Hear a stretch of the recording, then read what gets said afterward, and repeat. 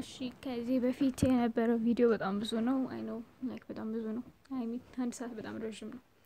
ሶ እንትን ማለት ኮንሴፕቱ ከገባችሁ ጀስት ፕሩፍ ምናምን አያስፈልግም እና እንትኑን ማለት መጨረሻ ላይ ያሉትን ፎርሙላዎች መያዝ ብቻ ይበቃል በቂ ነው ማለት ነው እሺ አሁን ቀጣይ ደግሞ ወደ ጋውስ ሎው ነው የምንሄደው ጋውስ ሎው ኤንድ ኤሌክትሪክ ፊልድ ስትሬንግዝ ማለት ነው እና ጋውስ ሎው also known as Gauss flex ይባላል ይሄ ቴረም ምንድነው የሚያሳየው ጀስት ኤሌክትሪክ ፍለክስ ምን ማለት እንደሆነ እና ማለትም ኤሌክትሪክ ፍለክስ ማለት ምን ያህል ቻርጆች በሰርፌስ ላይ አይ ሚን ምን ያህል ፊልዶች የሆነ ሰርፌስን ወይም በአንድ ሰርፌስ ላይ ምን ያህል ፊልዶች እንዳሉ የሚያሳየው ነው ማለት ነው እና ምን ይላል እዚች ጋር describe the link between the distribution of charges on an object and its resulting electric field ያ Gauss law ይላል ማለት ነው ማለትም ስለዛ የሚያስረዳ law Gauss law ይባላል and the electric flux through the surface is defined as electric field multiplied by the area of the surface perpendicular to the field ምንድነው ፍሌክስ ማለት የሆነ ሰርፌስ አለ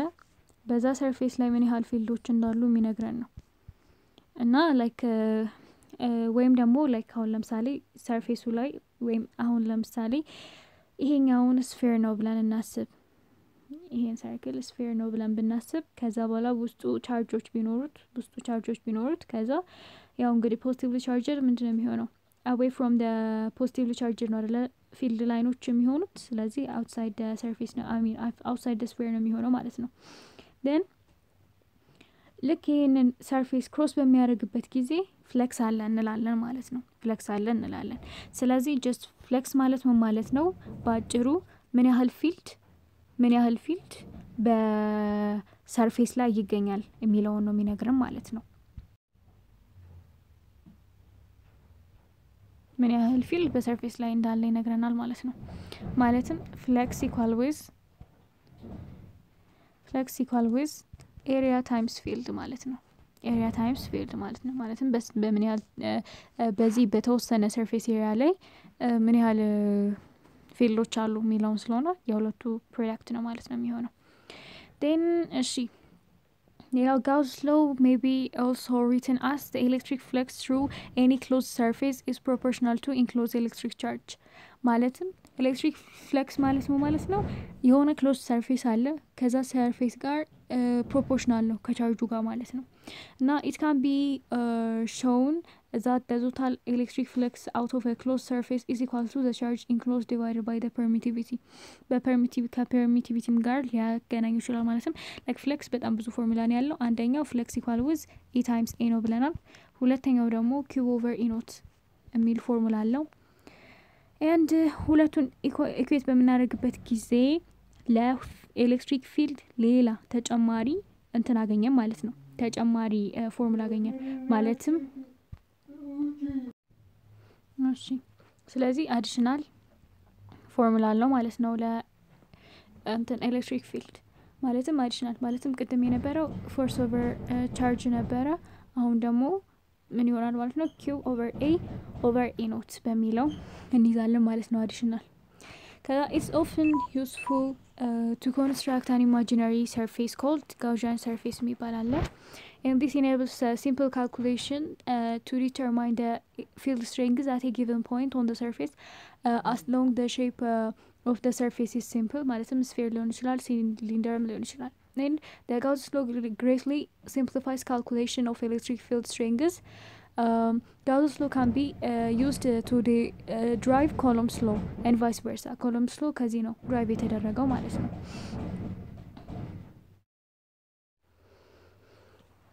okay and now the net electric charge of a conductor resides entirely on its surface ማለትም የኮንዳክተር ኔት ኤሌክትሪክ ቻርጁ የሚገኘው ሰርፌሱ ላይ ነው ማለትም አሁን ስፌር ቢሆን ኮንዳክተር ከሆነ እንዳለ ኤሌክትሪክ ቻርጆቹ የት ነው የሚገኙ ሰርፌሱ ላይ ነው this is due to the repulsion of like charges and the charges are pushed up as far apart as possible and so spread out on the surface ማለት ነው ሰርፌሱ ላይ ነው የሚገኙት and the electric field inside the conductor is 0 electric field inside the conductor ምንድነው 0 ነው if there were to be any charge inside the object then this would cause there to be net force acting on some of the charge and they would accelerate this is not the case and the charge remain statics ማለትም ምንድነው አሁን መያዝ ያለብን እነዚህን ሶስቱ ነገሮች ነው በመጀመሪያ the net electric charge of the conductor resides entirely on the surface የኮንዳክተር ቻርጆች የሚገኙ ሰርፌሱ ላይ ነው ሁለተኛ ደግሞ inside the conductor electric field 0 ነው and ሌላው the electric field at the surface of the conductor is perpendicular to the surface electric fieldoቹ ከእንትኑ ጋር perpendicular ናቸው ከሰርፌሱ ጋር ማለት ነው and if the electric field were to act an angle then there would be horizontal component of the force and this would cause this would again cause the charges to move around rather than remain static አሁን ኤሌክትሮስታቲክስን ላይ ፎከስ ያደርገን ስለሆነ ቻርጆቹ አይንቀሳቀሱም ብለን ስለምናስብ horizontal force ምናምን at an angle ምናምን አናስብም just perpendicular ናቸው horizontal force ካለ አክስለሬት እንዲያደርግ ስለሚያደርገው እንዲንቀሳቀሱ ስለሚያደርጋቸው ይሄ ደግሞ ኤሌክትሮስታቲክስ ስለሆነ አይመለከተውም ማለት ነው and እሺ ሶስቱን ይዘናል ማለት ነው እሺ ሌላው John Carl Friedrich Gauss was a German mathematician born in 1777 he is often referred to as a princeps mathematicorium this is a Latin for the prince of mathematicians he has a remarkable influence in many fields of mathematics and science including optics astrophysics and number theory ነው የሚለው ኦኬ እሺ electric field around the point charge ላይ ደግሞ እንምጣ electric field around the point charge ላይ ስንመጣ just point charge ማለት ነው so almost በጣም like negligible ነው ማለት ነው if we consider a point charge q the electric field strength is a given distance ማለትም r ቢኖር and you may be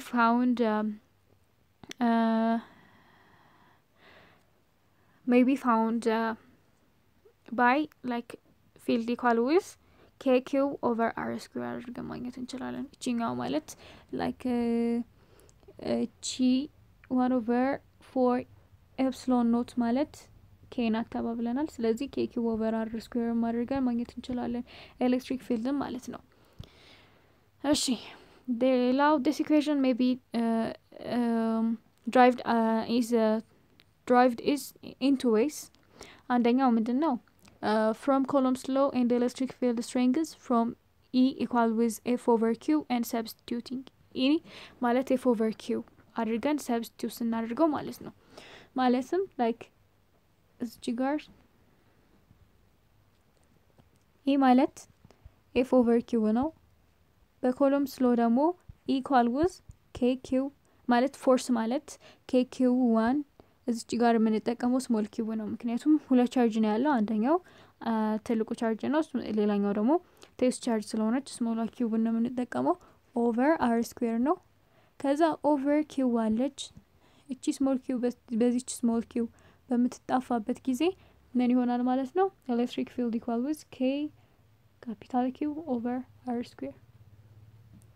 ሌላ ተጨማሪ ፎርሙላ ማለት ነው ፎርሙላ ያያዝን ከዛ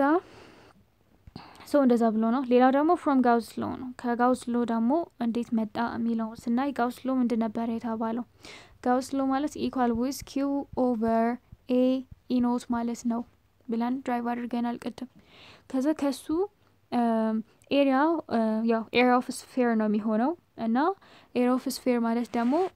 ምን ማለት ነው or just like area of sphere ማለት 4 pi square ነው አይደለ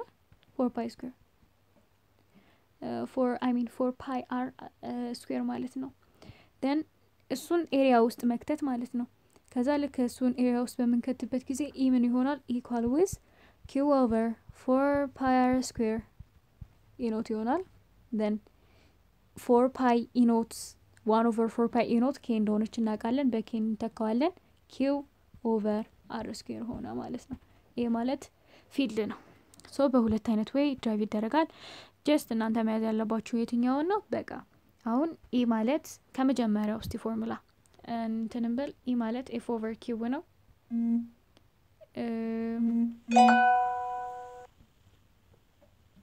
E ማለት F over Q ነው E ማለት Q over A E naught ነው E ማለት KQ over R square የE እነዚህ ናቸው ሌላ ደግሞ ስናገኝ ደግሞ እንጨምራለን በጣም ብዙ አይነት ፎርሙላ ላይ ያለው እና በየትኛው ፎርሙላ ነው የሚሰራው የምንሰራው ማለት አንድ ጥያቄ ቢመጣና በየትኛው ፎርሙላ ነው የምንሰራው የሚለውን ስንነጋገር just give a required solution ማውጣት ነው ፎርስ ከተሰጠን በየትኛው እንሰራዋለን በዚህኛው ቻርጅ እና ወደ ኤሪያ ምናምን እንትን ካለ ደግሞ ይሄኛው just give a required solution ስናወጣ more ጥያቄው ቀለል ያለ ይሆናል እና ኦርጋናይዝድ ሆነን እንድንሰራ ያደርገናል ማለት ነው እሺ ሌላው እሺ The electric field strength around a point charge varies as inverse square relationship and as you double the distance the field strength will fall by 4 lemon like the square ምናምን ሪሌሽን ያላቸው ነገሮች ይሄ ደብል ሲደረግ ያኛው ምን ያህል ይሆናል ምናምን የሚላው ነው አብዛኛው ጊዜ የሚጠየቀው ማለት በፎርሙላ ደረጃ ማለት ነው አሁን ካልኩሌሽን በስቶ አይደለም ይሄን ፎርሙላ ያዙ ምናምን መላችሁ ምንድነው ጥያቄው ራሱ ከካልኩሌሽን ነው አሁን ለምሳሌ ኤሌክትሪክ ፊልድ ማለት KQ over R square ነው ተባብለናል አይደለ E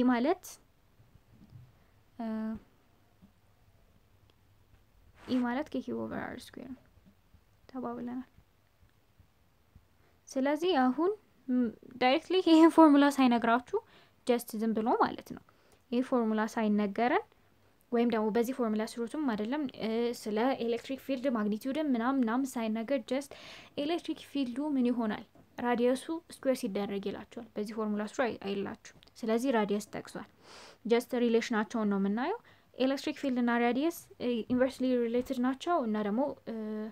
ራዲየስ ከራዲየስ ስኩዌር ጋር ኢንቨርስሊ ሪሌትድ ናቸው ስለዚህ ራዲየሱን ደብል ስናደርገው ቷር ስናደርገው ቷር ስኩዌር ሲሆን ምንድነው የሚሆነው 4r ስኩዌር 4r ስኩዌር ስለዚህ ከመጀመሪያው ከነበረው በአራት ያንሳል ለምን ኢንቨርስሊ ፕሮፖርሽናል ስለሆኑ ማለት ነው እንደዚህ አይነት ሪሌሽን በጣም ስፔሻሊ ይመጣል እሺ ሌላው ኤሌክትሪክ ፊልድ ቢትዊን ቱ ፓራለል ፕሌትስ ላይ ደግሞ እንምጣ ያው ኤሌክትሪክ ፊልድ በሁለት ፓራለል ፕሌቶች ላይ ስናይ በጣም በብዙ አይነት አለ በስፌር አይተናል አሁን KQ over R square አድርገን አግኝተናል ቀጣዩን ደግሞ An electric field is formed in the region between two oppositely charged parallel plates. Unlike the examples we have looked at so far, the field in this region is uniform. Field uniform ነው ማለትም field uniform ነው ስንል ከዚህ ማለት በእነዚህ እንትኖች መካከል በእነዚህ ፕሌቶች መካከል ያለው ፊልድ እኩል ነው የሚለው in the region is equal ማለትም እሺ እንቀጥል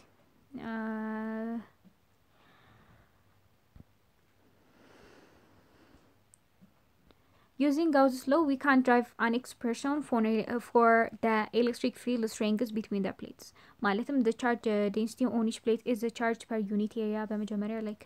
charge density ምን ማለት እንደሆነ ደግሞ charge density ማለት charge over area ነው charge over area ነው ማለትም Q over A ማለት ነው charge over area ነው ይህ ማለት ምን ማለት ነው ማለት like charge over area ነው ይላል እና ይሄ በቃ like በቀላል አማርኛ በተወሰነ ኤሪያ ምን ያህል ቻርጆች አሉ የሚለውን ነው የሚያስረዳው ማለት ነው በዚህ ያከለ ኤሪያ ምን ያህል ቻርጅ አለ የሚለውን ነው የሚያስረዳው so charge density ማለት Q over A ነው እና charge density ተጠቅመን ደግሞ እንትን ሊል ይችላል ሌላም ጥያቄ ሊጠይቅ ይችላል እንዴት መሰላችሁ like ማለትም E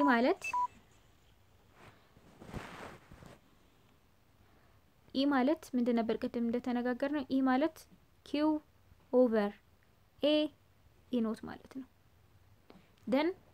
ምን ይሆናል ማለት ነው እዚች ጋር አሁን Q over A ምን ተባባልን charge density ነው ማለት ነው ስለዚህ charge density ሰጣችሁና ማለትም equal with charge density over E naught ማለትም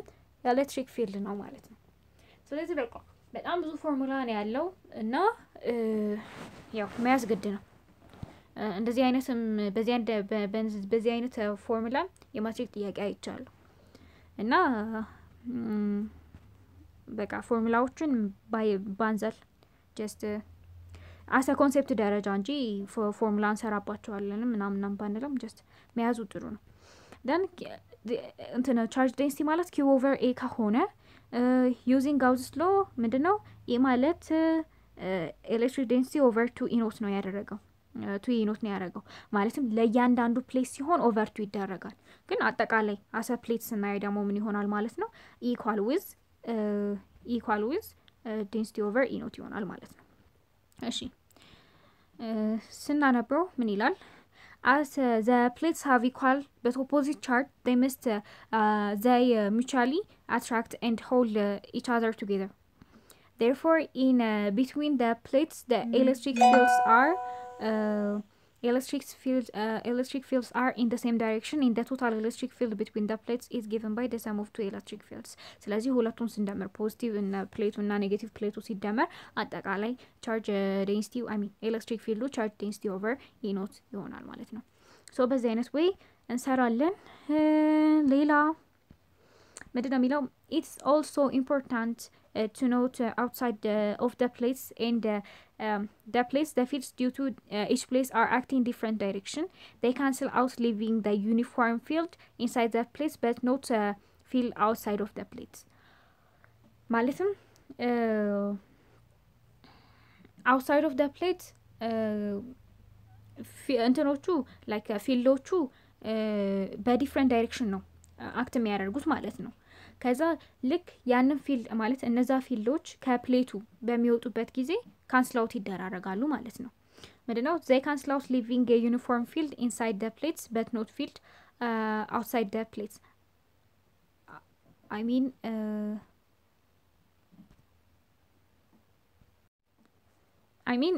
ምንድነው ከፕሌቱ ሲወጡ ፊልዱ የራሱን የሆነ ፎርስ ኤግዘርት ያደርጋል ግን ኢንሳይድ ዘ ፕሌት ፊልዶቹ እንትና ኦፖዚትሊ አክት ስለሚደራረጉ ካንስል አውት ይደራረጋሉ ነው የሚለው it can also be shown the electric field strengths between the two plates can given by በምን ሌላ ሊሰጥ ይችላል ፊልድ ማለት v over d ነው v ማለት ምን ማለት ነው ፖቴንሻል ዲፈረንስ ላይ ደግሞ በደንብ እንመጣለን ኔክስት እንትን ላይ ብቻ equal with v over d ፖቴንሻል ዲፈረንስም ላይ ይሄ ፎርሙላ ስለሚጠቀም ፈርዘር ባሪ ጥሩ ነው and ስለዚህ ኤሌክትሪክ ፊልድ በጣም ብዙ ፎርሙላ ነው ያለው እስካሁን ብላ ላይክ ስንት 5 አይሆንም ምናምን ይሆናል ብቻ ያየነው ማለት ነው ሶ ከዛ በኋላ ደግሞ እንትን ኤሌክትሪክ ፊልድን ተጠቅመን ማለት ኤሌክትሪክ ፊልድ ማለት ያው ምን ማለት ነው ብለናል የመጀመሪያ ፎርሙላችን f over q ናት ከዛ በኋላ ደግሞ አሁን v over d ነው ብያችኋለሁ ከዛ v over d ከሆነ ምንድነው ማለት ነው እነዚህን ደግሞ ሪሌት ማድረግ ይቻላል ማለት ነው እንዴት አድርገን ነው ሪሌት የምናደርገው እዚህ ጋር መጻፉ ተሳስቷል ምንድነው የምናደርገው እቺኛን ፎርሙላ ብቻ መውሰድ ነው ማለትም v over d equal with f over q ነው አይደል ስለዚህ ፎርስን በምን አድርገን መውሰድ እንችላለን እቺኛን በፋንታ f አድርጋችሁ አስተካክሏት f equal with v q over d ናት ማለት ነው ስለዚህ በዚህ አይነት ወይ ለፎርስ አዲሽናል ፎርሙላ አገኘንለት ማለት ነው በቃ given required solution አድርጋችሁ ታውጡ ፎርሙላው ራሱ ይመጣላችኋል just ፎርሙላውን ብቻ መያዝ ነው ማለት ነው እሺ charged particle movement in an electric field ላይ ደግሞ እንምጣ charged particle በኤሌክትሪክ ፊልድ ሙቭ ሲያደርግ ምን happen ያደርጋል የሚለውን እሺ charged particle can be controlled by potential difference along their paths ማለትም በፖቴንሻል ዲፈረንስ እንትን like control መደረግ ይችላሉ if the reverse potential difference is high enough the particles are stopped then sent backwards this effect is similar to the gravitational effect when a ball is thrown vertically upward when the ball loses all its kinetic energy it falls back to the ground ማለትም ሙሉ በሙሉ kinetic energy ካጣ ወደ ground መልሶ እንትን ይላል ማለት ነው ይወርዳል እና it falls back to the ground we shall deal below with various movements of charges for a variety of direction of electric field በተለያየ ኤሌክትሪክ ፊልድ እንዴት እንደሚሄድ ደግሞ እናያለን አሁን Now, whenever a charge, a particle moves through electric field, it accelerates in the direction of the force acting on it. Force act በሚያደርግበት ነው accelerate የሚያደርገው. And therefore, the force is parallel to the direction of the motion of the particle. It accelerates. And using Newton law, ቅድም እንደነገርኳችሁ acceleration ማለት eq over m ነው. ቅድም drive ስላደረግ ነው እዚች ጋር መድገሙ ብዙም ጥቅም የለውም. So, in cathode, I mean, እዛኛው ቪዲዮ ላይ እንትን acceleration ማለት eq over m መሆኑን አስረድቻለሁ. እሺ, and in a cathode ray tube, example እንስራ. example ስንሰራ okay, in a cathode ray tube, electrons leave a cathode which is negative and are accelerated for a distance 4 centimeter by uniform electric field of electric field strength 1.2 times 10 to the power of 5 Newton per coulomb. They then pass through a hole in the anode, or which is positive, and enter the region in which the electric field strength is 0. Then calculate A, the speed of an electron when it reaches the anode. B, the time it takes to reach the screen of the cathode ray tube, that is 20 centimeter from the anode. ያንን የተጠየቀ ነው። በመጀመሪያ ምንድነው የምናደርገው? like የጠየቀን speed of the electron እንደተነጋገር ነው። አሁን given required and solution ነው ማለት ነው የምናወጣው። እሺ፣ በመጀመሪያ የተሰጠን given ምንድነው? ዲስታንስ ሄዷል። የሄደው ዲስታንስ 4 ሴንቲሜትር ነው። so d equal with 4 centimeter, which means 4 centimeter ማለት 4 times 10 to the power of -2 meter ማለት ነው። ሴንቲሜትር ሲባል ማለት ነው። then ሌላ የሰጠን given ደግሞ ከመጽሐፍ ሪፈር ማድረግ ትችላላችሁ ካራቀባችሁ። electric field strength ተሰጥቶናል። ማለትም E ማለት ነው። E equal with 1.2 times 10 to the power of 5 Newton per coulomb. በሳይ ዩኒቱን የተቀመጠው like በሳይ ዩኒቱን መቀመጡና ለመቀመጡ ለምናውቀው አንዳንዴ ኤክስትራ እንትን ፕሪፊክሶች ይኖራሉ። እነዚህ ቴራ፣ ጊጋ፣ ሜጋ ምናምን ማለት ነው። እነሱን ሪሙቭ ማድረግ ይጠበቅብናል። ኢቨን የዜሮ ምናምን ለውጥ ምርጫ ላይ ተመሳሳይ ቁጥሮች ሆነው just በዜሮ ብቻ የሚለያዩ ሊኖሩ ስለሚችሉ እነዛ ላይ ፎከስ ማድረግ አለብን። and ሌላ የሰጠን ምንድነው የሚለን they then pass through the hole። ሌላ ምንም በቁጥር ደረጃ የተሰጠን ነገር የለም። ስለዚህ ወይ ራሳችን አሴ given ከእንትኑ ከቲዮሪው ማለት ነው ወይም ደግሞ like ከጽሁፉ ነው እንትን ምንለው ገና ከአዲስ ሌላ given እንደተሰጠን የምናውቀው ማለት ነው። የመጀመሪያው ኤሌክትሮን ነው ይላል። ኤሌክትሮን ነው ካለ ምን ማወቅ አለብን ማለት ነው? ኤሌክትሮን ከሆነ ኤግዛክትሊ ቻርጁ ይሰጠናል። ቻርጁ 1.6 times 10 to the power of -19 coulomb ነው። እሺ፣ ሌላ ኤሌክትሮን ማስ ኦፍ ኤሌክትሮንን like ኤሌክትሮን እስካለ ድረስ ማስ ኦፍ ኤሌክትሮን ሊያስፈልግ ይችላል በሚለው 9.11 times 10 to the power of -31 ኪሎግራም ነው። ይሄንን አወጣን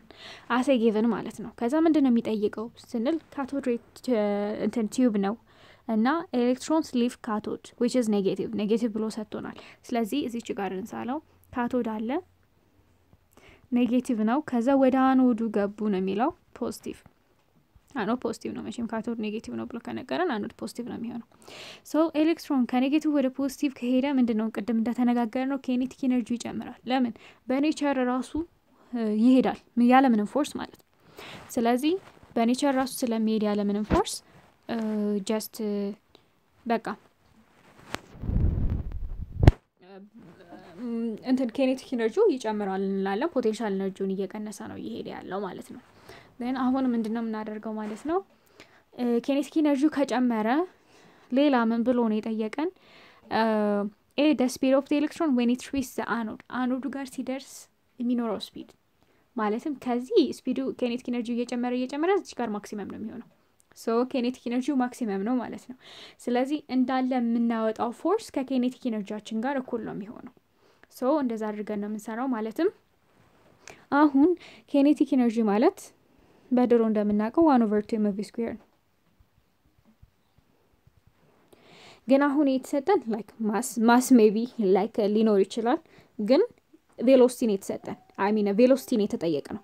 so velocity-ውን ለማግኘት አሁን ይሄኛውን kinetic energy ከመናገኘው ወይም ደግሞ ከሰራነው ስራ ጋር እኩል ማድረግ አለብን ማለት ነው work ማለት ምን ማለት ነው work equal with force times displacement ማለት ነው ያው ዲስፕሌስመንቱን እንዴት አድርገን እንወስደዋለን እንደ ዲ አድርገን ብንወስደው ማለትም 4 ሴንቲሜትር የሚባለው ማለት ነው ፎርስ ማለት ደግሞ እንደምናውቀው EQ ማለት ሲሆን EQ ወዲ ሆነ ማለት ነው በአጠቃላይ EQ ወዲ ኢኳል ዊዝ እንልና ከዛ በኋላ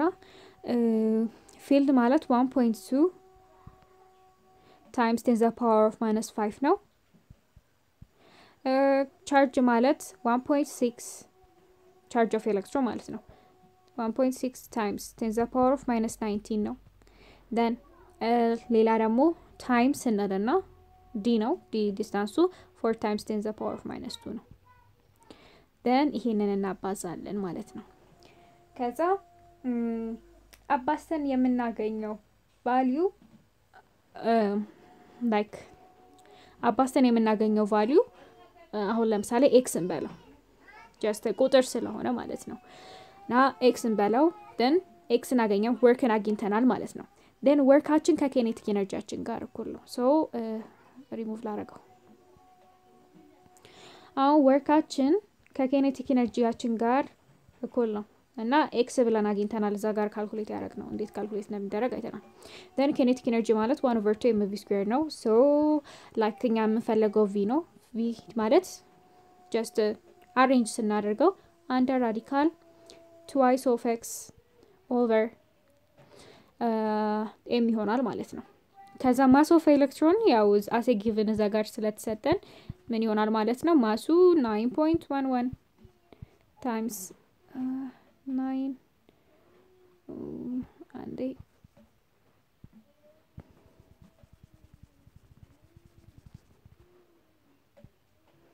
9.11 times 10 the power of -31 ነው then ይሄንን ከራዲካል አውጥቶ ቁጥሩን ማስቀመጥ ነው ማለት ነው እንደዛ ነው የሰራው like መጻፉ ላይ ሰራው በሌላ way ነው ይሄኛው ደግሞ ሌላ way ነው just ሁለቱንም በሁለቱም አይነት መንገድ መስራት ትችላላችሁ then ቀጣዩ ደግሞ ስናይ ምንድነው የምናደርገው ቀጣይ ጠየቀን ምንድነው the time it takes to reach the screen of the cathode ray tube that is 28 cm from the anode ነው የሚለው ማለትም 28 ሴንቲሜትር ከአኖዱ የሚርቅ ዲስታንስ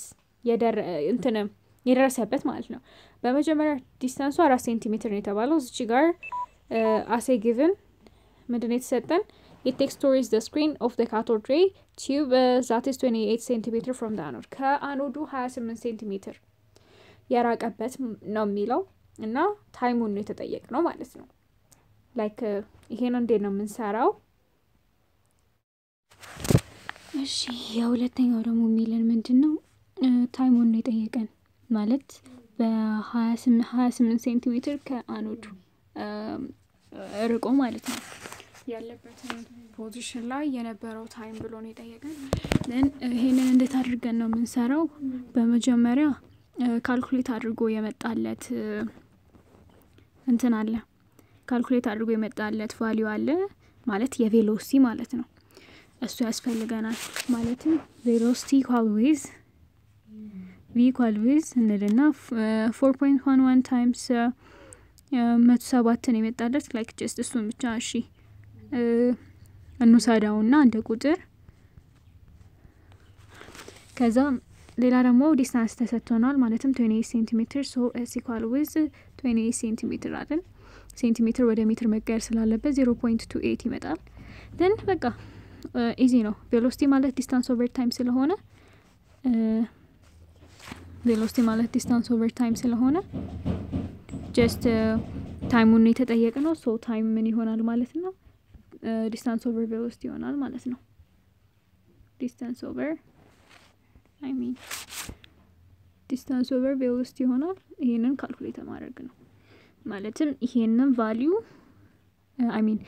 ዲስታንስ ማለትም 0.28 ለ4.11 ታይምስ 107 ማካፈል ነው። ከዛ ይሄኛው ሰከንድ ይሰጠናል ማለት ነው። ጀስት ቁጥር ማባዛት ለማካፈል ላይክ ይሄን ያለ ማያሳስብን በሚለው ነው። ሶ ሌላ ቀጣይ ደግሞ ምንድነው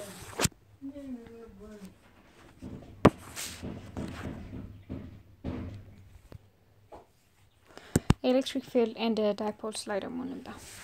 electric field and dipole ላይ ስንመጣ an electric field is created whenever there is a separation of positive and negative charge. electric field ሊመጣ የሚችለው ወይም ደግሞ ሊኖር ልናገኝ የምንችለው ፖዚቲቭ ቻርጅ እና ኔጌቲቭ ቻርጆችን ስናለያይ ነው። አለበለዚያ ኒውትራል ይሆናል። ኤሌክትሮስታቲክስ የሚባለው ነገር ሙሉ በሙሉ ይጠፋል ማለት ነው።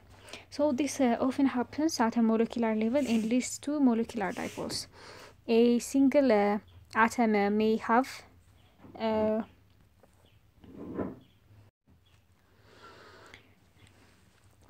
its cloud of electrons moved slightly in one direction by an external electric field. This leads to separation of charge ማለትም like a separation of charge ይኖራል። ፖዚቲቭ ኒውክለስ እና ኔጌቲቭ ኤሌክትሮኖች ይኖሩናል ማለት ነው። ከዛ this is called induced electric dipole ይባላል። induced electric dipole ይባላል። and the atom only forms dipole when the electric field is present.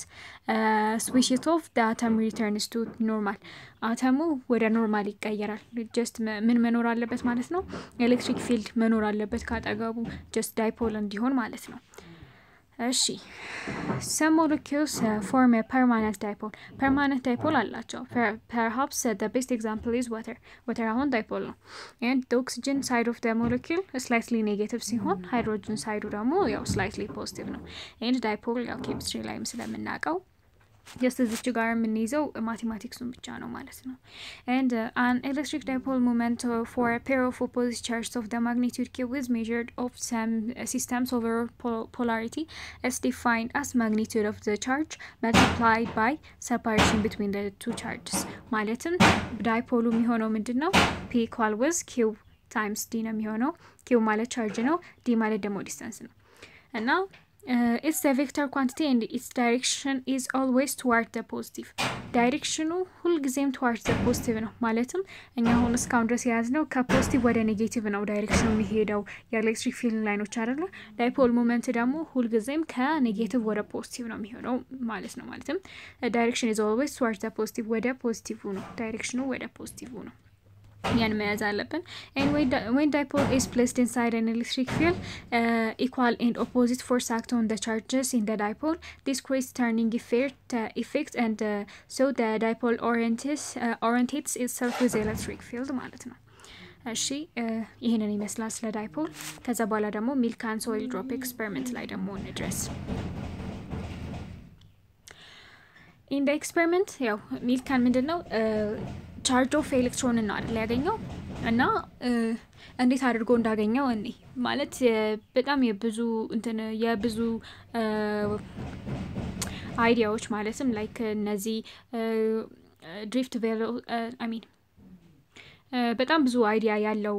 ነው ኤክስፐሪመንት ነው ይሄ። በጣም ብዙ እንትኖችን ተጠቅሟል፣ ሎዎችን ተጠቅሟል እና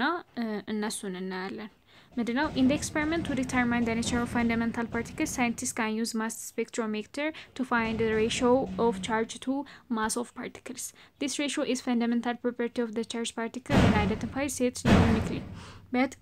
until the determination of the value of the charge on an electron, it was impossible to break down the ratio and find the mass of that particle. ማለት ሳይንቲስቶች mass to charge ratio ማለትም like mass to charge of electron ratio አግኝተውት ነበር። ግን charge of electronን ካላወቅን ማሱን ልናውቅ አንችልም። just ratioን ማወቅ ምንም እንትን አይልንም፣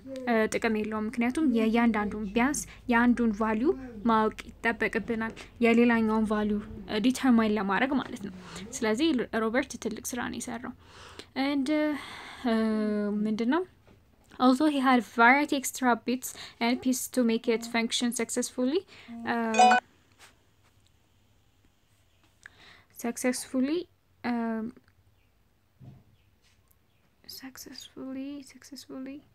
the basic essence of Milikan's experiment is pure simplicity. The weight of the charged droplet of oil balanced by the force to form uniform electric field, so that the oil drop remains stationary. Using the same apparatus, Milikan undertook variations, one in which there was no field and the downward terminal velocity of the oil drop was measured, and another which field was adjusted to provide a stronger force than gravity, and terminal velocity apart was measured ነው የሚለው ማለትም like ተመሳሳይ አፓራተስን በመጠቀም ምንድን ያደረገው ፊልድ የሌለበት ዳውንዋርድ ተርሚናል ቬሎሲቲ እንትን ሜዠር አደረገ ማለት ነው ማለትም ፊልድ ባለበትም እንደዛው ሜዠር አደረገ ማለት ፊልድ ሳይኖር እና ፊልድ ተጠቅሞ ማለት ነው የሚለው one in which there was no field and the downward terminal velocity of the oil drop was measured, and other which the field was adjusted to provide stronger force than gravity, and terminal velocity upward was measured ምንድነው የሚለው like እንትን ፊልድ የነበረበት ዳውንዋርድ እንትን ቬሎሲቲ እንትን ኖሮት ሜዠር ተደረገ ፊልድ ያለው ደግሞ አፕዋርድ ቬሎሲቲ ሆኖ አጌንስት ግራቪቲ ከግራቪቲ ወይም ደግሞ ከዌቱ የሚበልጥ ኤሌክትሮስታቲክ ፎርስ ወይም ፊልድ ስለዘረጋበት ወደ ላይ ቻርጁ ሄደ ማለት ነው እና ተርሚናል ቬሎሲቲ ኖረው and when oil is squirted onto the upper chamber of the vaporizer, friction gives the droplets an electrostatic charge. This will be some unknown multiple of charge of an electron because electrons have been added or removed due to the friction. As the drops fall under gravity, some will go through the anode and enter uniform field created between the charge plates. If the field is switched off, they will continue to fall at their terminal velocity. ምንድነው ያደረገው ኤሌክትሮኖችን ራብ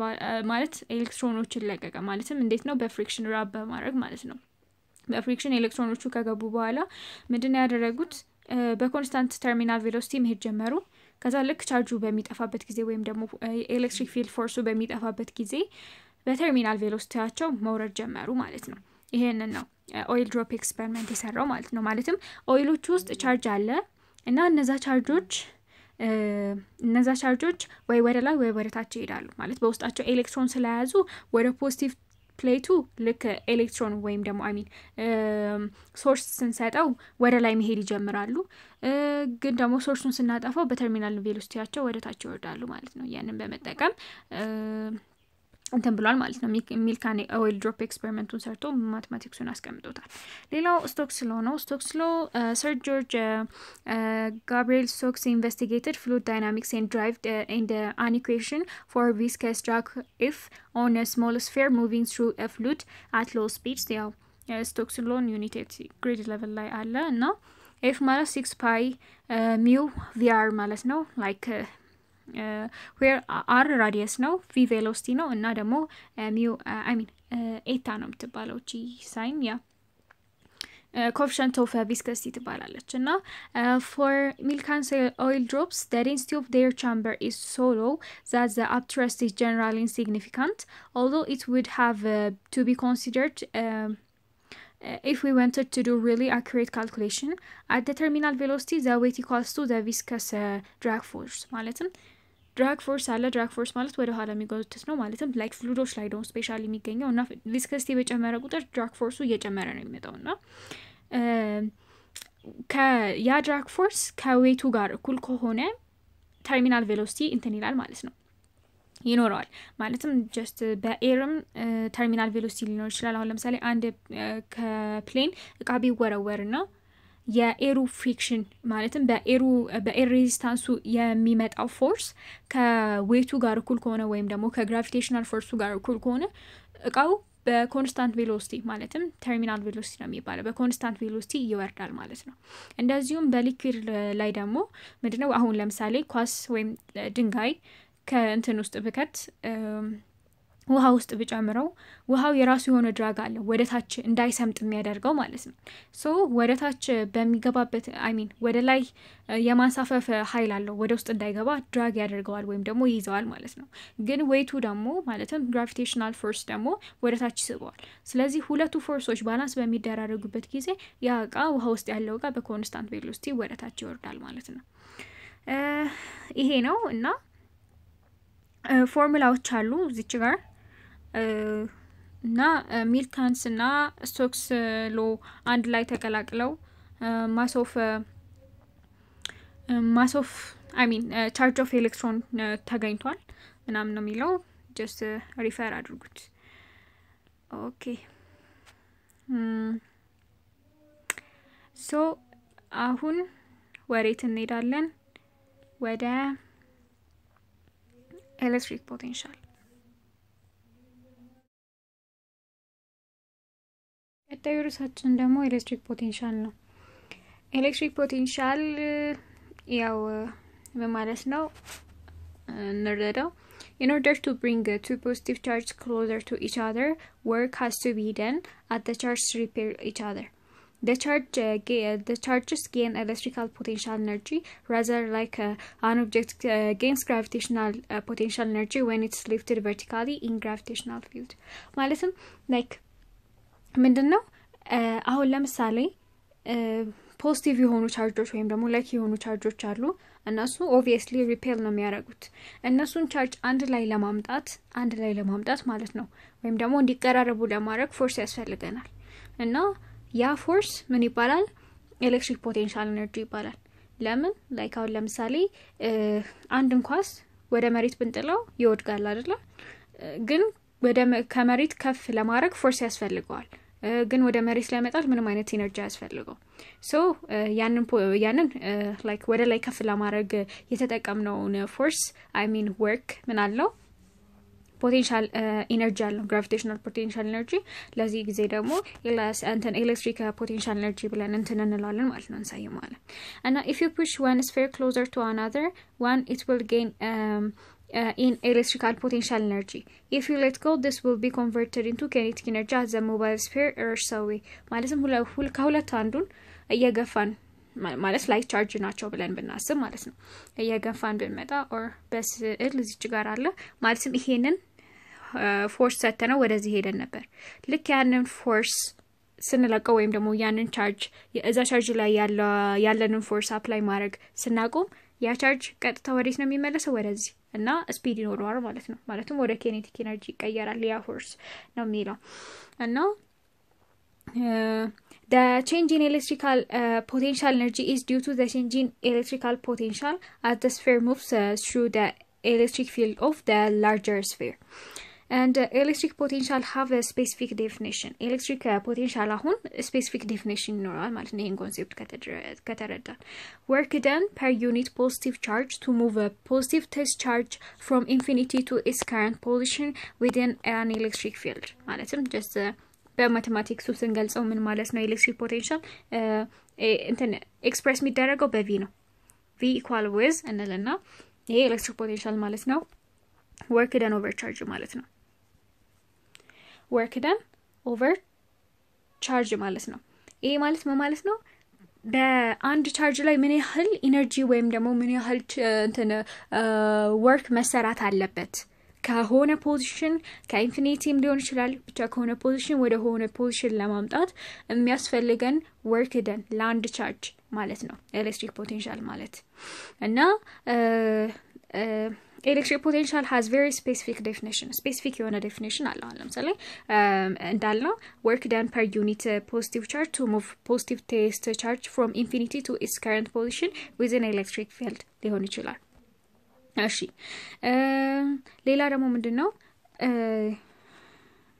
the electric field around the larger positive charge exerts a repulsive force on the test charge. As a result, work is done on the test charge as it moves the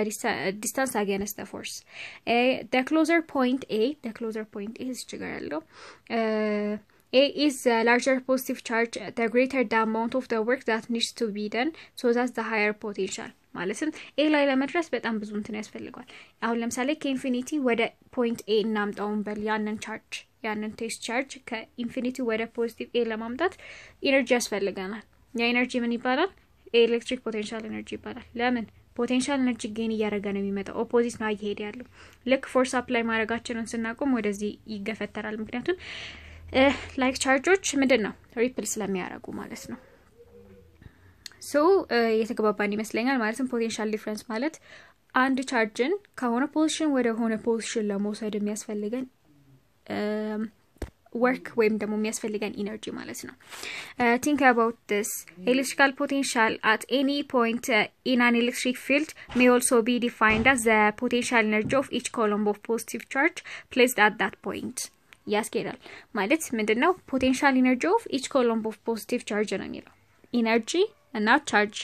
energy per charge ምንድነው potential I mean electric potential ነው ስለዚህ how do you calculate the electric potential እንዴት ነው ካልኩሌት የምናደርገው ከተባለ ያው ከዴፊኒሽኑ እንደምንረዳው v equal with w over q ነው ከዛ በፊት እዚህ ጋር ኪወርዶች አሉ work the amount of energy transferred when an object is moved through a distance by a force ማለትም work ማለት ምን ማለት ነው amount of energy transferred when an object is moved through a distance by a force ማለት ነው ያ work እና energy አንዳንድ እኩል አድርገን እንሰራለን እና work ማለት ነው ከchanging energy ጋር እኩል ነው ሌላው electric potential energy ቀደም እንደተነጋገርነው the potential energy acquired by a charged object as it moves in an electric field the electric field ውስጥ ሲንቀሳቀስ ከአንድ ፖዚሽን ወደ ሌላ ፖዚሽን ሲንቀሳቀስ የሚያስፈልገው ኤነርጂ ኤሌክትሪክ ፖቴንሻል ኤነርጂ ይባላል ኤሌክትሪካል ፖቴንሻል ደግሞ the work done per unit positive charge ነው እዚህ ጋር ነው ያለን አሁን further እዚህ ጋርም ኪወርድ አለ ስካላር ኳንቲቲ ስካላር ማለት ኳንቲቲ ነው just ማግኒቲዩድ ብቻ ያለው ሲሆን ቮልት ማለት ፖቴንሻል ዲፈረንስ መለኪያ ነው ቮልት የምንለው ማለት ነው ቮልቴጅ እነሱ ሌላው ጁል ፐር ኮሎም ማለት ያው ቮልት ማለት ነው እና a measurement of voltage or electromotive force also known as volt የሚባለው ነው እና ወደ እዚህ ስንመለስ electrical potential scalar quantity ነው እና measure የሚደረገው በቮልት ነው it's usually given a simple v symbol ነው ያለው በv ነው potential difference and care must be taken to not to confuse the electric field strengths or electrical potential energy electric field strengths ከኤሌክትሪካል ማለት ይሄንን ይሄ ቮልትን ማለት ነው ወይም ኤሌክትሪክ ፖቴንሻልን ከኤሌክትሪክ ፊልድ ጋር ሆነ ከኤሌክትሪክ ፖቴንሻል ኤነርጂ ጋር ኮንፊውዝድ ማድረግ የለብንም ኤሌክትሪክ ፊልድ በኢ ነው ሪፕሬዘንት የሚደረገው እንትን ፖቴንሻል ኤሌክትሪክ ፖቴንሻል የሚባለው ደግሞ በቢ ነው ሪፕሬዘንት የሚደረገው ኤሌክትሪካል ፖቴንሻል ኤነርጂ ኢፒኢ ልንለው እንችላለን መጻፍ ላይም ላይክ ዩ ሊለው ይችላል በዩ ሊገልጸው ይችላል ማለት ነው ሶ እነዚህን ኮንሲደር ማድረግ አለብን then electric potential ማለት w over q ነው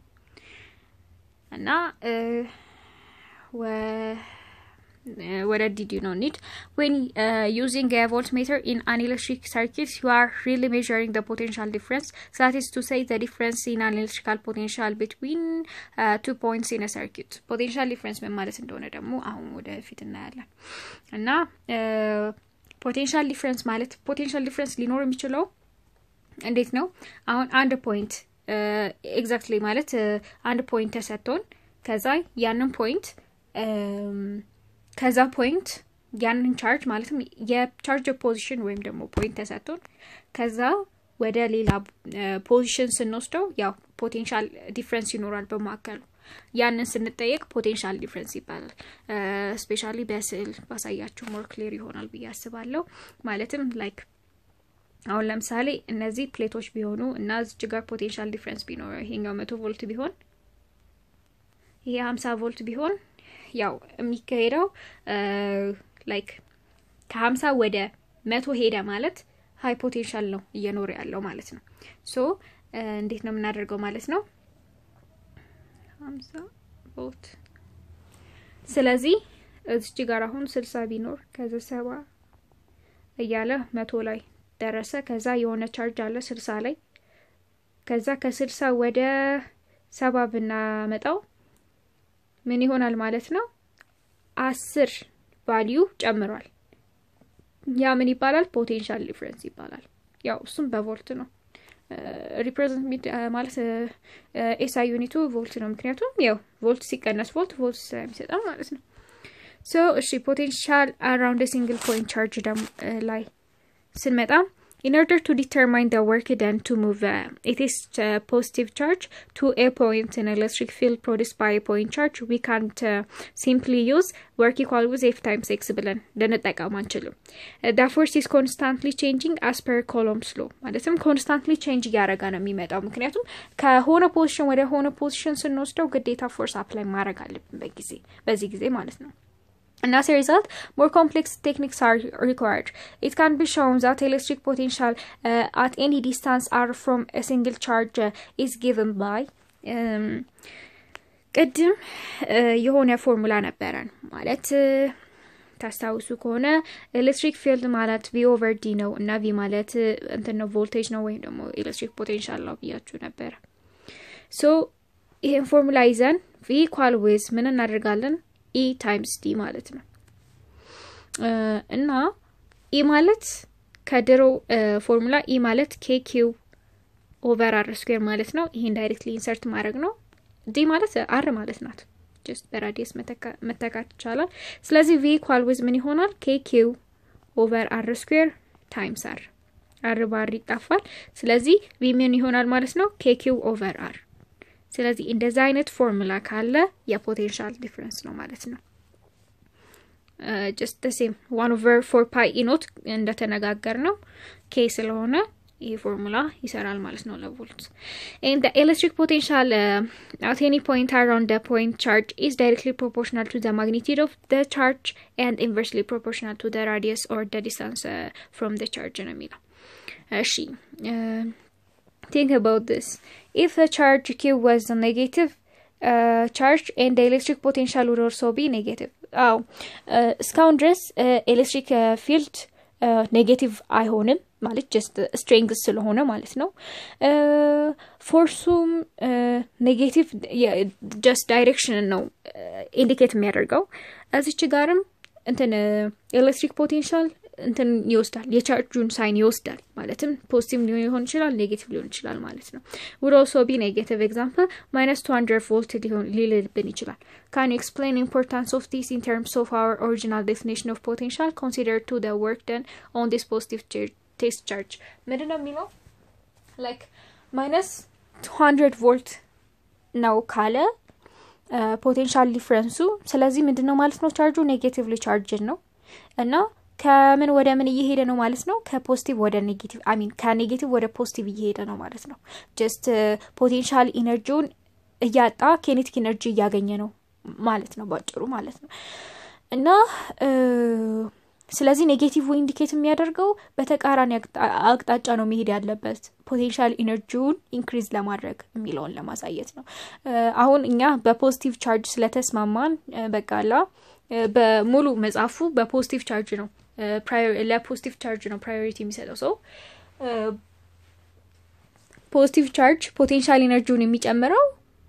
ከመሄድ ካለበት በተቃራኒ ሳይድ ሲሄድ ነው ማለትም አሁን ፖዚቲቭ ቻርጅ ግዴታ ከፖዚቲቭ ወደ ኔጌቲቭ ነበር አይደለ ያለምንም ፎርስ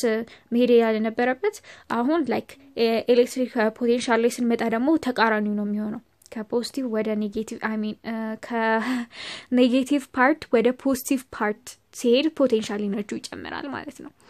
ሶ ለኤሌክትሮኖች ደግሞ ከኔጌቲቭ ወደ ፖዚቲቭ መሄድ በኔቸር የሚያደርጉት ነገር ስለሆነ just ዳይሬክሽናቸው መቀየር አለበት ግዴታ ፖቴንሻል ኢነርጂያቸውን ጌን ለማድረግ በሚለው የሳይን ልዩነት አለ ማለት ነው ለዛ ነው ፖቴንሻል ዲፈረንስ ማይነስ ሳይን መውሰድ የሚችለው ወይም ደግሞ የሚወስደው she worked example and ስናይ ምንድነው the electric potential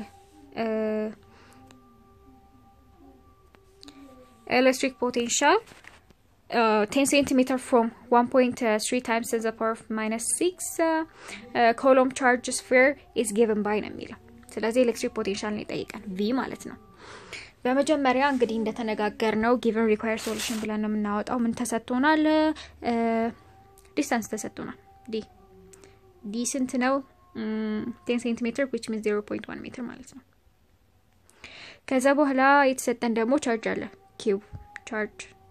equal was ስንት ነው 1.3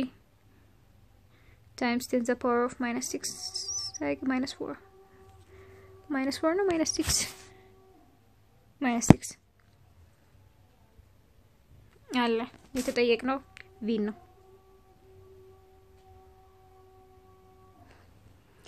እንደ ተነጋገርነው e ማለት b over r ነው v over r ነው በዛ አይነት ወይ ማግኘት ይቻላል ግን አሁን e አልተሰጠንም electric potential 10 cm charged sphere ነው የሚለው ያው positively charged እንደሆነ እናውቃለን ምክንያቱም ያው የተሰጠን ቻርጅ አለ ሶ አሁን በምን አይነት ወይ ነው የምናገኘው e አልተሰጠንም obviously e አልተሰጠንም ስለዚህ ሌላ ፎርሙላ እንቀይራለን ማለት ነው ሶ ምንድነው የሚሆነው ቮልት ማለት ምንድነው ተባብለናል kq over r ቻርጅ አለን ዲስታንስ አለን kq over d ዲናርን ያቀያየርኩ ልጠቀም ይችላል ችግር የለም እና k ማለት 9 times 10 to the power of 9 ነው q ማለት 1.3 times 10 to the power of -6 ነው over ዲስታንሱ 0.1 ነው just አካፍሎ ማምጣት ነው ማለት ነው የቁጥር ነገር አያሳስብም ብዬ ተስፋ አደርጋለሁ ሶ እንደዚህ አድርገን መስራት እንችላለን ሌላው the electric potential around the point charge varies in a inverse proportional relationship as you double the distance the potential will have just ይሄ directly ማለት አሁን ራዲየሱን half ካረግ ነው ፖቴንሻሉም ኤሌክትሪክ ፖቴንሻሉም አብሮ half ይደረጋል ምክንያቱም r ስኩዌር አይደለም እዚህ ጋር over r ነው kq over r እሺ ሌላ equipotentials ላይ ደግሞ እንምጣ እሺ equipotential ከስሙ ስንረዳ ምንድነው የሚለው equi ማለት እኩል ነው እኩል ፖቴንሻል ያላቸው ፖይንቶች ማለት ነው Now equipotential is a line joining points with an electric field or ended by any field with the same potential ተመሳሳይ ፖቴንሻል ያላቸውን ፖይንቶች join የሚያደርግ ላይን equipotential line ይባላል ወይም equipotential ዘን ብለን ማለት እንችላለን and these are commonly called equipotential surface as they are not just one dimensional and one ማለት like one dimensional አይደሉም አይደለ ወይ like ወደ 3D ወይም ደግሞ ወደ ሪያሊቲ ስንመጣ በ3D ስናስቀምጠው surface ነው የምንለው ላይኖቹን surface እንላቸዋለን ማለት ነው now if a charge move a line of equipotential then its potential remains constant like equipotential like charge ምንም ያህል move ቢያደርግ constant ነው and there is no charge in its electrical potential energy this means all lines of equipotential are perpendicular to the electric field lines በስዕል ስናየው more ግልጽ ይሆናል uniform field in a uniform field lines equipotential are equidistant parallel lines equidistant የሆኑ parallel ላይኖች ሊሆኑ ይችላሉ equipotential የምንላቸው ማለትም በደንብ ስናይ አሁን ለምሳሌ የሆነ ቻርጅን እዚህ ጋር 0 ቮልት ነው ያ ምንም ቮልት የለም እዚህ ጋር 200 ቮልት አለ እዚህ ጋር 100 ቮልት አለ then የሆነ ቻርጅ አለ እዚህ ጋር አስቀመጥኩት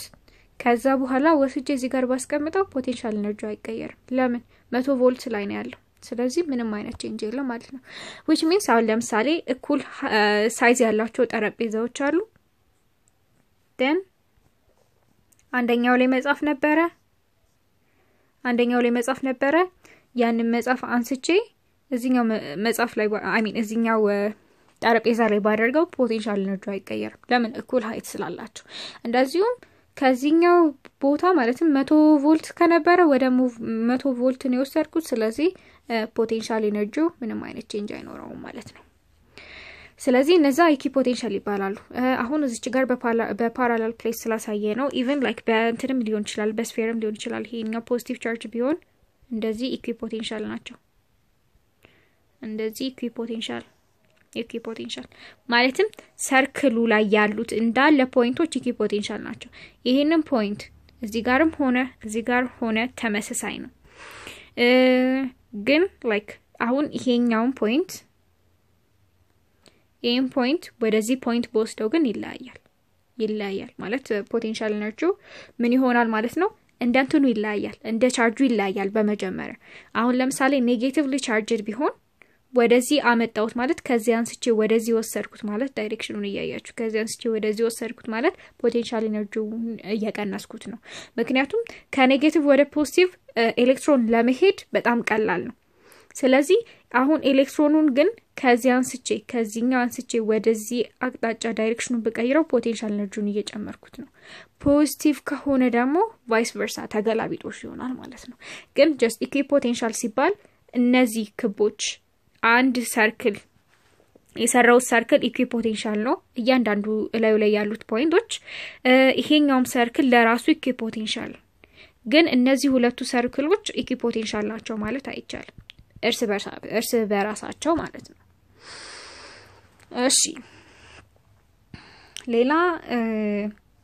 as you might expect the potential reduces slightly from 200 volts to 0 volt the potential exactly halfway between the plates is 100 volt and any charge placed on this line would have electrical potential of 100 volt if the top plate was made more positive then the lines of equipotential would move closer but would remain equidistant okay midno if the top plate was made more positive like በጣም more positive ቢሆን የላይኛው ፕሌት የኢኩፖቴንሻሎቹ ላይኖች በጣም ክሎዝ ይሆኑ ነበር ለፊልድ ይጨምራል but would remain equidistantም ሆኖ ነው የሚቀሩት ግን more close ሆነው ይታያሉ ማለት ነው then ይሄው በራዲያልም አይተናል በሰርኩላሩ አሳይቻችኋለሁ እዚህ ጋር ደግሞ like ቀደም 200 ነበረ አሁን ግን 300 ሲሆን ምን ይሆናል ማለት ነው ላይኖቹ ጨምረዋል እና more closed ሆነዋል ማለት ነው ሌላው more complex fields ሊኖር ይችላሉ if multiple charges or different shapes are involved in the lines of equipotential can get much more complex however in each case they are always perpendicular to the electric field line ሁልጊዜም ከኤሌክትሪክ ፊልድ ላይን ጋር እንትናቸው perpendicular ናቸው equipotentials ያመረሳት የለበትም equipotentials ከኤሌክትሪክ ፊልድ ላይኑ ጋር perpendicular መሆን አለባቸው እሺ ሌላው measuring equipotentials ነው ይሄ like experiment የሚታይ ነው several methods can be used to investigate electric fields conducting a paper gives a method of obtaining equipotentials and hence field lines of electric fields into 2 dimensions and for a wide range of electrode shapes figure 4.41 shows the setup ነው የሚያሳየን እዚህ ጋር and the point of the needle connected to the voltmeter is moved over the surface of the sheet of conducting paper keeping the reading on the voltmeter constant using moderate pressure the path of the needle is traced out on the white paper by means of carbon paper underneath and conducting paper just here like the experiment ካልሰራ more clear አይሆንም and ሌላው what is the relationship between electric field and strength and electric potential በኤሌክትሪክ ፊልድ strength እና በኤሌክትሪክ potential መካከል ምን አይነት ሪሌሽን ያለው የሚለውን ስናይ ቀደም እንደተነጋገርነው ያው ኤሌክትሪክ potential ማለት B ነው ኤሌክትሪክ ፊልድ strength ማለት E ነው E ማለት V over D ወይም ደግሞ V over R ተባብለን ተነጋግረናል so just further ሌላ የሚሄድበት ምንም አይነት ነገር የለም እና ኤሌክትሪክ ፖቴንሻል ኢነርጂ ላይ ደግሞ እንብጣ ኤሌክትሪክ ፖቴንሻል ኢነርጂ ማለት like and ቀደም እንደተነጋገርነው B ማለት መጀመሪያ ላይ ዲፋይን ሳደርገው W over Q ነበር work per charge አይደለ ለአንድ ቻርጅ የሚያስፈልገው work ወይም ደግሞ አንድ ቻርጅ ላይ መሰራት ያለበት work ፖቴንሻል ኤሌክትሪክ ፖቴንሻል ይባላል ብለን ነበር ስለዚህ work equal with Q V አድርገን መስራት እንችላለን just rearrange ማድረግ ማለት ነው ፎርሙላውን and ሌላ we can apply the second equation here at the uniform field ይሄኛው ያው ተመሳሳይ ነው ቀደምም ይሄንን እንትን ብየው ነበር ከዛ በፊት force ማለት ምን ማለት ነው q/v over r የሚል ፎርሙላ ሰጥቻችሁ ነበር so መደጋገም ነው so ሌላ changing v over changing r ማለት energy ነው I mean electric field ማለት ነው እሺ potential gradient እዚህ ጋር መያዝ ያለብን ነገር potential gradient the rate of a change of electric potential with respect to distance also equal to the electric field strength ማለትም potential gradient ማለት አሁን ለምሳሌ አንድ ቻርጅ ከሆነ ቦታ ወደ ከአንድ ፖዚሽን ወደ ሌላ ፖዚሽን ሄደ ማለትም ከአንድ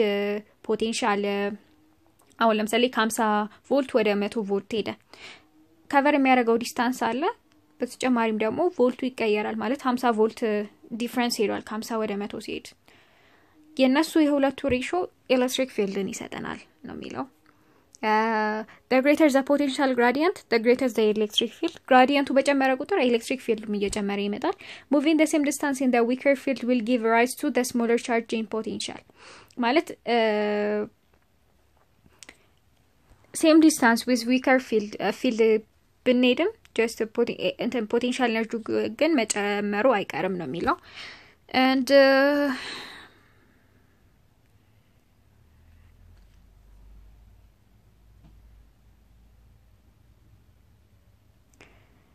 ሌላ ማየት ያለብን ነገር VD ግራፍ አለ VD ግራፍ ማለት electric potential energy ያው electric potential energy ቅድም እንደተነጋገርነው energy ማለት work ማለት ከchanging energy ጋር እኩል ስለሆነ electric potential energy ከwork done ጋር እኩል ነው ማለት ነው እዚህ ጋር ከሚሰራበት work ጋር እኩል ነው so workን ምንድን ነበር ያልነው I mean work ከማለታችን በቮልት በግልጽ ይሻላል ቮልት ማለት work over q ነው so work ማለት ምንድነው ማለት ነው v over q ነው የሚሆነው ማለት ነው v over q so እሺ እዚህ ጋር work v over q ከሆነ changing energy ምንድነው ማለት ነው v over q ይሆናል ማለት ነው so በእንደዚህ ከተስማማን just v ማለት ደግሞ ሌላ ፎርሙላ አለው ማለት v equal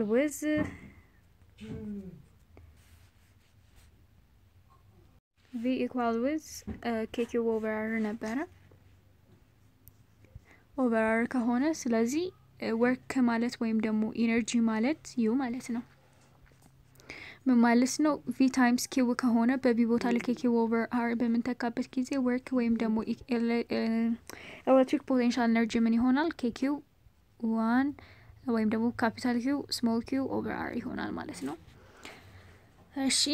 so ይሄ ማለት ነው electric potential energy ማለት እና if a proton moves from a to b አሁን ለምሳሌ በዚህኛው ነውና ከa ወደ b ሄደ ማለት there is no change in potential ከa ወደ b I mean ይሄኛው ነው ያወራ ያለው እዚህ ጋር ያለው ፕሌት ስናይ ኤሌክትሮኑ ከa ወደ b ቢሄድ ያው ተመሳሳይ ፖቴንሻል ላይ ስላለ ምንም አይነት ቼንጅ አይኖርም ማለት ነው በፖቴንሻል ኤነርጂ ግን ከb ወደ c በሚሄድበት ጊዜ ፖቴንሻል ኤነርጂ ቼንጅ አለ ያኛውንም ቼንጅ እንዴት ነው የምናደርገው በመጀመሪያ ቼንጅ ኢን ቮልቴጅ ይኖራል ማለት b አሁን ለምሳሌ የ b ባላንስ ስንት ቮልት ነው የሚሆነው ባለ 50 ምክንያቱም just ልዩነታቸውን ስናይ ይሄኛው 0 ነው ይሄኛው 50 ነው ከዛ በኋላ 100 አለ ከዛ በኋላ 150 አለ like በ50 እየተቀየረ ስለሚሄድ የc ቫልዩ ስንት ነው የሚሆነው ማለት ነው 200 አይደል c ጋር ያለው 200 b ጋር ያለው 50 so ዲፈረንሳቸው 150 ነው ማለት ነው so v ስንት ነው 150 then charge of ማለት የቻርጁ amount በኮሎምብ አልተሰጠም ግን just መጻፉ ያሰበው ልክ እንደ ኤሌክትሮን ነው I mean ልክ እንደ ፕሮቶን አድርጎ ነው ያሰበው ወደ እንደ ፕሮቶን አድርጎ ካሰበው ያው ምንድነው የሚሆነው ማለት ነው charge of proton positive ይሆንና 1.6 times 10 to the power of -19 ነው ሁለቱም ማባዛት ነው then እናገኛለን ማለት ነው ቫልዩ Okay, ሌላው the changing potential energy A to B አሁን ለምሳሌ በሰርኩላር ሲሆን እንዴት ነው የምናደርገው? በዚህኛው ውስጥ just directly መቀነስ እንችላለን ግን በሰርኩላር ሲሆን ደግሞ more ይለያል። እንዴት ነው የምናደርገው? በመጀመሪያ like ኢነርጂውን እንዴት አድርገን ወስደናል? ኢነርጂ ማለት k cube 1 cube 2 over r square ነው። ግን አሁን ራዲየሱ ይለያያል። ይሄኛው አሁን ለምሳሌ ከA ወደ B ትራቭል ቢያደርግ 100 ቮልት ነው ማለት ነው እንትን ያለው ኢንክሪዝ ያደረገው እና ኤሌክትሮን ነው። እስቲ እዚች ጋር ደግሞ ይሰጣን a change in potential from A to B would be 100 volt from B to A it will be minus 100 volt ነው የሚሆነው so just 100 volt ነው ማለት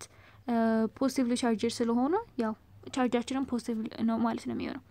then we are able to calculate the potential at different points and so determine the changing potential between any positions in this case is still labeled A and B A እና B ብለን ሰየመናቸው ከዛ በኋላ በመጀመሪያ ፖቴንሻል ዲፈረንሳቸው ማወቅ አለብን ፖቴንሻል ዲፈረንስ ለማወቅ ምንድነው የምናደርገው ዳይሬክትሊ አይደለም ራዲየሱን የምንቀንሰው በጣም የምንሳሳተው እዚህ ጋር ነው just ራዲየሱን ዳይሬክትሊ አይደለም የምንቀንሰው ምንድነው የምናደርገው ፖቴንሻሉን የኤም ፖቴንሻል ሲቀነስ የቢም ፖቴንሻል ማድረግ ነው እንጂ ራዲየሱን ቀንሰን ከዛ በኋላ በፊላቸው or በእንትን ለቻርጃቸው ሬሾ መውሰድ እንትን አይደለም ተገቢ አይደለም I mean like ልክ አይመጣም በጣም የቁጥር ልዩነት በጣም አለው ሶ ምንድነው የምናደርገው በመጀመሪያ እዚች ጋር ፓራለል ፕሌቱ ላይም ያው ቮልታቸውን ቀንሰን ነው በቻርጃቸው ያበዛ ነው አይደለ እዚች ጋርም ቮልታቸውን መቀነስ ነው ያለብን ቮልታቸውን ለመቀነስ ደግሞ ምንድነው የምናደርገው I mean ቮልቱን ለመቀነስ I mean ፖቴንሻል ዲፈረንስ አንድ አይነት ቻርጅ ነው ከአንድ ቦታ ወደ ሌላ ቦታ ሙቭ የሚያደርገው ስለዚህ በመጀመሪያ ኢኒሻል ፖይንት ላይ ያለውን እንትን እንሰራለን ቮልት እንሰራለን ወይም ፖቴንሻል እንሰራለን ማለትም kq over r ማለት ነው በዛ ከሰራን በኋላ ምን ይሆናል ማለት ነው ኤም በለው ከኤ ወደ ቢ አይደል ሄደው ከዛ በኋላ ደግሞ ፖቴንሻል አት ቢ ደግሞ እንሰራለን ፖቴንሻል አት ቢ ምንድነው የሚሆነው kq over r at b ነው የሚሆነው then ምንድነው የምናደርገው ማለት ነው ዳይሬክትሊ መቀነስ ነው like እዚች ጋር ስንቀንስ የቢ ሲቀነስ የኤ ነው የምናደርገው ለምን ያው ፖቴንሻል ኤነርጂው የሚጨምረው የፋይናሉ ነው ምክንያቱም ከሩቅ ራዲየስ ወደ ቅርብ ራዲየስ ነው ሄደው እና ፖዚቲቭሊ ቻርጅድ ነው ለዛ ነው ኔጌቲቭሊ ቻርጅድ ቢሆን ሪቨርስ ነው የሚሆነው ሶ ጀስት መጻፉ የሚያተኩረው በፖዚቲቭሊ ቻርጅድ ስለሆነ በፖዚቲቭሊ ቻርጅድ የፋይናሉ ሲቀነስ ኢኒሻል ነው የምናደርገው ጀስት ብንቀንሰው ያው የማግኒቲዩድ ቼንጅ አቃይረን ብንቀንሰው የማግኒቲዩድ ቼንጅ ነው የሚኖረው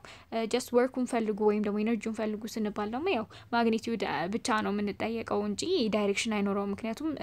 ስካላር ስለሆነ ማለት ነው ስለዚህ አቀናነሱ ብዙም አሳስብም ማለት ነው ሶ ወደ ኤግዛምፕል አችን እንሂድ ኦኬ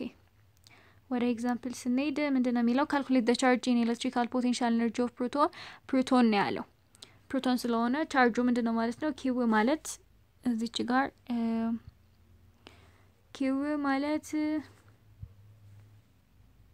q ማለት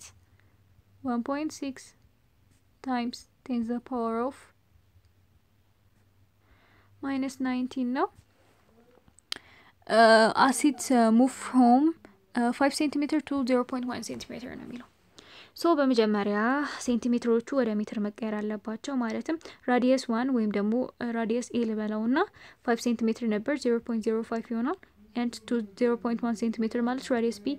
እንበላውና 0.001 ነው የሚሆነው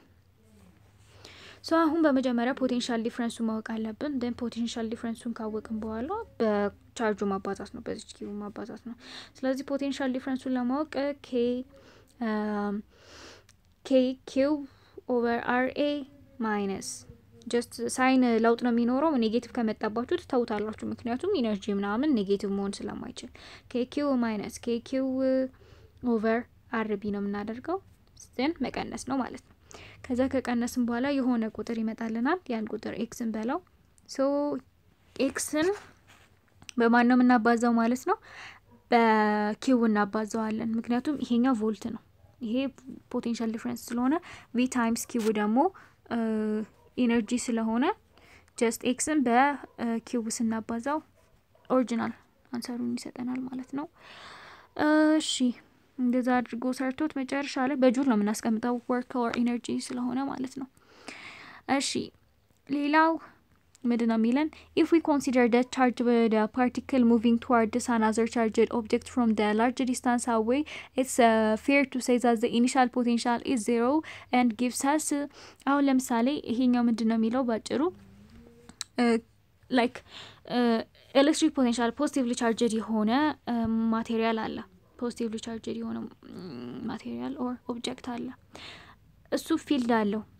ማለት ፊልዱ ከዛ በኋላ እያነሰ ነው የሚመጣው እያነሰ ይመጣና መጨረሻ ላይ ላይክ ፊልዱ እያነሰ በሚለው አሳሳሊ ልክ አይደለም ፖዚቲቭ ከዛ እያነሰ ማለት በመጀመሪያ መጠባበቅ አለባቸው ፊልድ ስትሪንግስ ከዛ እያነሰ ሲመጣ ላይክ እየተራራቁ ማለት ነው almost at infinity ሲደርስ ፊልዱ ምንድነው ዜሮ ነው አይ ሚን ፊልዱ ዜሮ አይደለም የሚሆነው ግን approximately ወደ 0 ይጠጋል ማለት ነው approximately ወደ 0 ይጠጋል ሶ አሁን ቮልቱን ስንፈልግ ፖቴንሻል ዲፈረንሱን ስንፈልግ ማለት ነው ያው kq over ra እና ሲቀነስ kq over rb ነው የምናደርገው አይደለ ሶ አሁን ራዲየሱ በጣም ትልቅ ነው የሚሆነው at infinity እና ቻርጁ ላይክ የሱ ቻርጅ ማለትም ይሄኛው የሚያሳርፍበት ይሄ ፖዚቲቭ ቻርጅ የሚያሳርፍበት እንትን ቴንደንሲ በጣም ትንሽ ይሆናል እና በተጨማሪም እቺ ኢንፊኒቲ ሆነች ማለት ነው ማንኛውም ቁጥር ማለት ላይክ በዲፋይንድ የሆነን ቁጥር በሊሚት ደረጃ ማለት ነው ለኢንፊኒቲ ስናካፍለው ኦልሞስት ወደ 0.000 ምናምን ስለሚል ኦልሞስት ወደ 0 ስለሚጠጋ ይሄኛውን ካንስል አውት ማድረግ ነው ጀስት ከኢንፊኒቲ መጣ ከተባላችሁ kq over r በሚለው ፖቴንሻል ዲፈረንሱ ማግኘት ይቻላል ማለት ነው and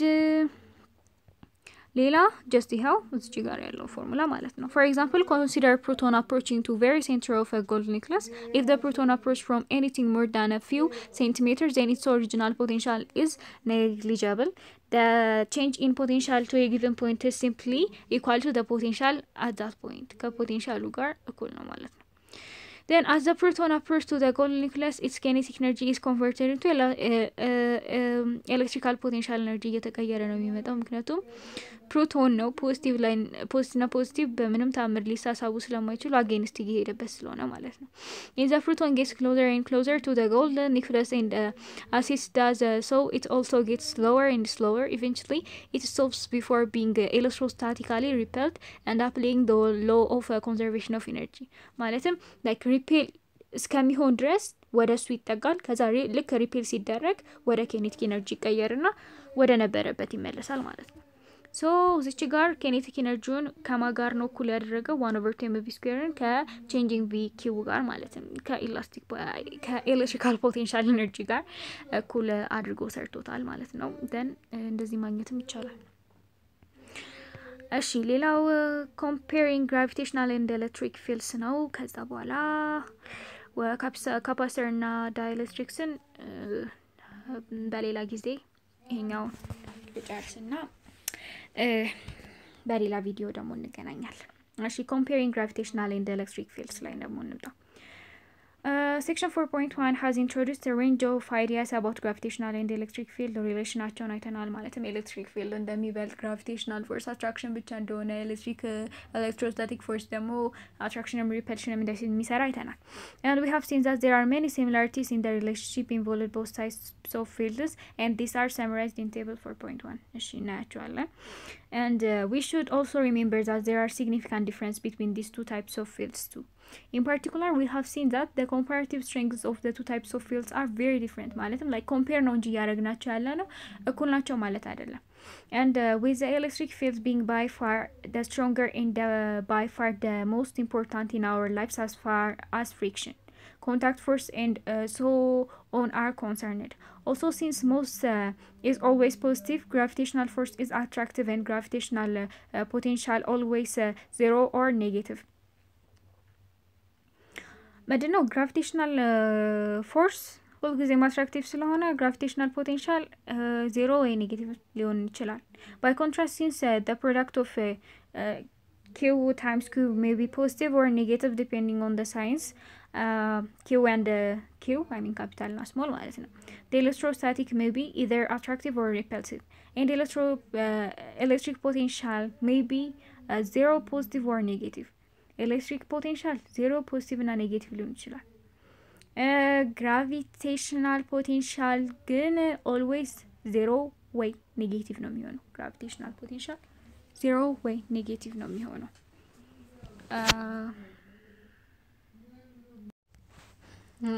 like ትንሽ confused ያደርጋል እንዴ gravity ወደ ታች አይደል እንዴ ታዲያ እንዴ ኔጌቲቭ እና ዜሮ ይሆናል ፖዚቲቭ ሳይሆን ሚል ጥያቄ ሊመጣ ይችላል ግን ያ ያስኬዳል እንዴት መሰላችሁ ማለት gravitational potential ሁሉ ጊዜ ወደ ታች ስለሚስብ potential energy እየቀነሰ ነው የሚመጣው potential energy ወደ ላይ ነው እየጨመረ የሚመጣው ወደ ታች ሲወርድ እየቀነሰ ስለሚመጣ ኔጌቲቭ like as a negative ወይም against እንደሆነ ስለሚቆጠር ማይነስ ይደረጋል ማለት ነው so gravitational potential ሁሉ ጊዜም ዜሮ እና ኔጌቲቭ ነው ዋው still ልቀበለው ነው ማልቻልኩም ግን ነው ሌላ ደግሞ እንትን electric potential ደግሞ ዜሮ ፖዚቲቭ እና ኔጌቲቭ ነው መሆን ይችላል ማለት ነው and this has important consequence in the practical application of these fields while it's possible to protect say delicate electronic components of electric fields using a shield of conducting material it's possible to do the same for gravitational fields this እነዚህ application ላይ በጣም አስፈላጊ ናቸው ነው የሚለው and ወደ ቴብሉ ስንሄድ magnitude of force at distance r ምንድነው like gravitational field ከሆነ የኒውተን ነው የምንጠቀመው ማለትም F = G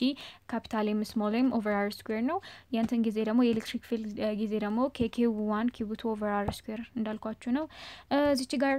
magnetic እንትን ኤሌክትሪክ ፊልድ ማለት E ነው gravitational field ማለት ደግሞ ያው gravity acceleration ማለት ነው እና እሱን በመንድነው ምናቀው like ይሄ ዴሪቬቲቭ ምናምን ነው ምንም አይሰራም just ዋና ፎርሙላውን እንያዘው gravity ማለት ምን ማለት ነው G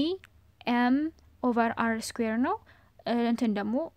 ፊልድ ደግሞ k cube over r square ነው just proportionally መያዝ ይቻላል ሌላው potential energy at the distance ላይ ስንመጣ